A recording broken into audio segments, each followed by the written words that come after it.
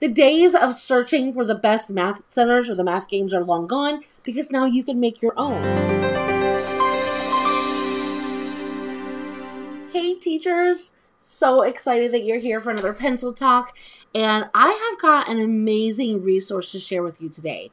So let me ask you a question.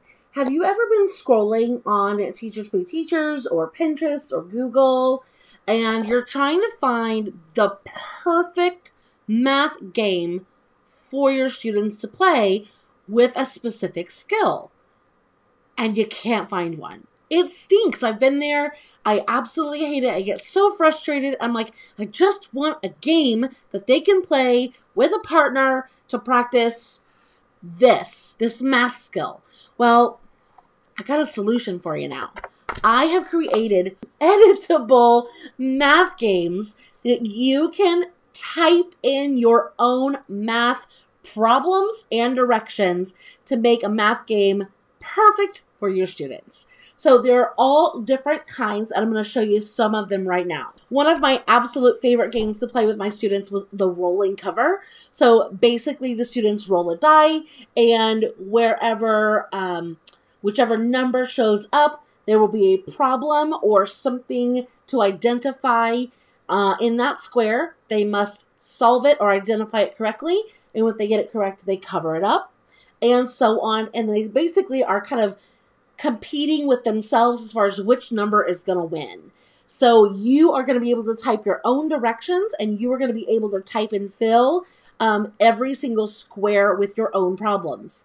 This is a fantastic way to help differentiate for your students. So maybe if you have a few students who need to do, let's say, addition or subtraction with regrouping, and the rest of the class is working on without, you easily can make two quick versions of the same game. So this one is a really great one. You can have them do with partners or independent. Absolutely perfect.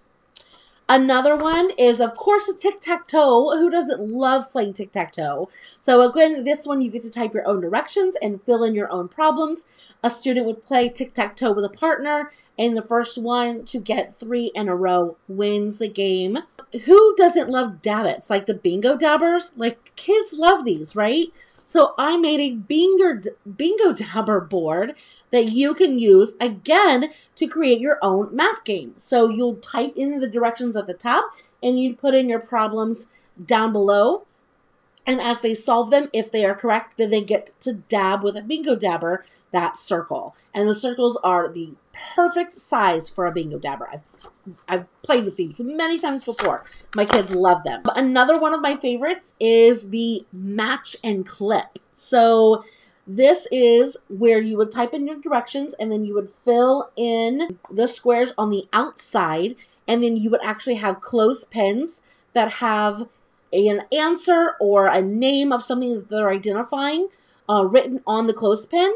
And so the students then clip and identify each of the squares. So for example, maybe they're doing equivalent fractions. So you have one fraction typed in here, and then you have other fractions written on the clothespins, and they have to match their equivalent fraction. So they would match them all around the board as a great hands-on, super fun and easy center. They check their work and they can move on.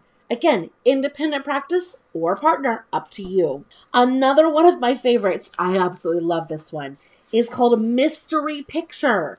So basically you are going to get a grid like this that you are going to fill in with problems. And as they solve them, you are going to have the students actually place the pieces on top to create a mystery picture. So I wish I could hold, obviously, every single piece up. I cannot. I do not have that many hands, but you can kind of get the gist here, and it would create a mystery picture. These are great to laminate, and that way you have them forever, and they're really easy because it's super easy cutting.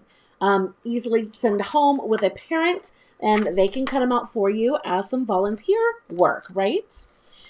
We also have puzzle pieces. So I've made editable puzzle pieces. They kind of look like this, where there are different edges and shapes and curves.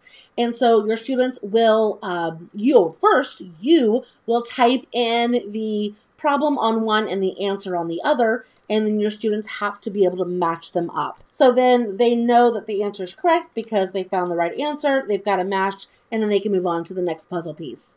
So friends, I'm telling you, the days of searching for the best math centers or the math games are long gone, because now you can make your own. So make sure to check out the link in the video description below and go learn more about these amazing editable math games. I just know you and your students are going to love them.